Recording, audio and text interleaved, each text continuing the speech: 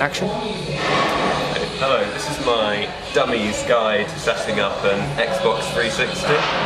As you can see, we've got our Xbox 360 and at the moment there is no power, it doesn't turn on. So what we need to do is turn it around and see this socket here. We're going to use this plug. I'm going to pop it in there, which is connected down here and goes into the power supply, which is now turned on and attached to the wall. So this should now, indeed it does, it has power. Okay, so we're going to turn that back off again and turn it around.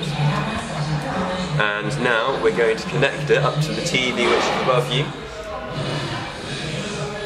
And we're going to do that by using this HDMI cable here, which connects into this socket down here, like so. So that's how it should look once it's got both cables in. So if we come up to the TV again, then we see up here we have two sockets around the side, and we are just going to plug the HDMI cable into the TV, if it goes. There we go. And you can see that's connected into HDMI 2 there. And so the Xbox and the TV are now connected. And if we come over here, then we can see the power supply connected from the wall to the TV to give the TV power is also plugged in through a socket like that. And then what you'll find is that the TV is now connected to the Xbox, and once the Xbox is turned on, they're now working together, which is good. Yep, we can see that. So once that's working, we need to be able to connect a controller in, which usually will look wired like so. So if we use this, come around here and plug our USB into this USB port, then you see the controller is on and that now works. Yeah.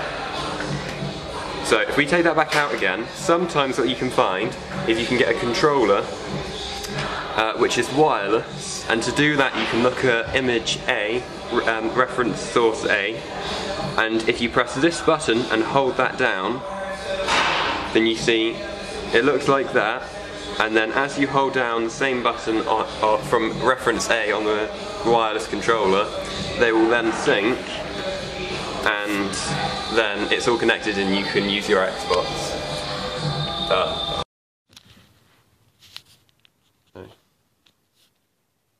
Hello, this is the next part of the dummies video to setting things up, and first off we're going to show you how to connect up a PC, as you can see. So first off we've got to give it some power. So have your power cable, and that's connected directly to our power supply, and you want to put it in the port that has 3 pins and shove that in and turn it on, and then that's all connected. But for now we're going to keep it off because we're putting wires and cables in places. Okay, next we have just got to put in our mice and our keyboard. So it's usually done by a USB port, but it can be done for another cable that looks like that. But we're going to use these USB ports here, as you can read. And so connect that in. And then next, we've got to connect it to our PC, to our monitor, using one of these, which, as you can see from the even really weirdly shaped port, it wants to go in here with, you see, then it connects up to that, and as you do, which, as you can see from the even really weirdly shaped port, it wants to go in here with, you see, that's then it connects up to there, and as you do it up, you want to make sure you do them little by little, these little screws, to get it connected without breaking anything. And that should be firmly connected in there, but don't do it too firmly. Then next, we're going to connect it to the internet. So we've got our Ethernet cable,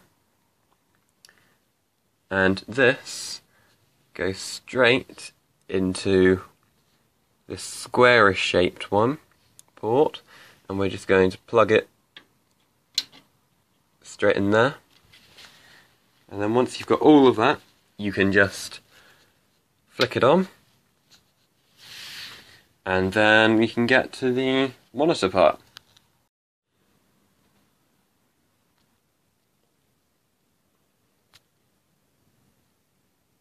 And now everything is connected. You can see we've got our mouse and keyboard. We can move to behind our display and connecting it up here. So we have our cable that connects the actual computer to the monitor, which again looks the same as it did on the monitor, and we've got to do it exactly the same using this one, making sure that the pins are all lined up correctly. So that'll connect onto there. And then we have this one too, which is the power cable, which connects directly into your power supply, power source, and it will just go in, like, look at the shape, and then just connect it into the port that looks like it will fit. Just like so. That's about it.